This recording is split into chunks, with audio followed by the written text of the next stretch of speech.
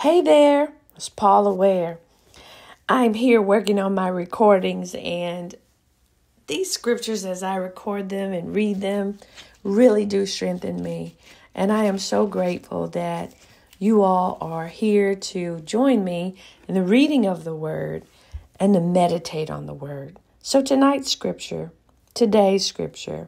1 John 5 and 13. 1 John chapter 5, verse 13.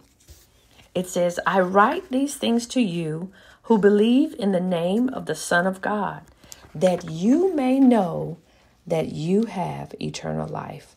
This is the second scripture reminding us about eternal life. I don't know about you, but it's definitely important to me. So we read something similar in John 6 and 47. Eternal life is attached to our belief in God. Jesus. Work with His Holy Spirit and letting Him lead you and guide you and comfort you. Holy Spirit is the guarantor of our inheritance. Amen. God bless you.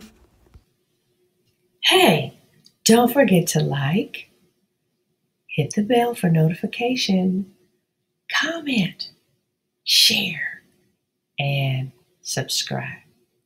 I'd appreciate it.